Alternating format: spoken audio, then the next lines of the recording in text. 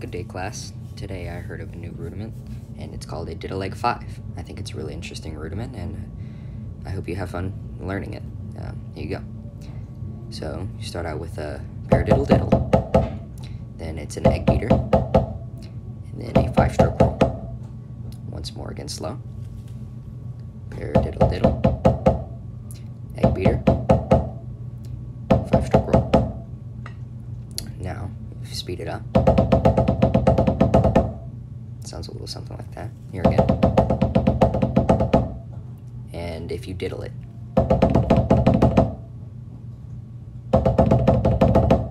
So there you go. There's the rudiment Diddle 5. I hope you have fun learning it just as much as I did, and have fun with it. There you go.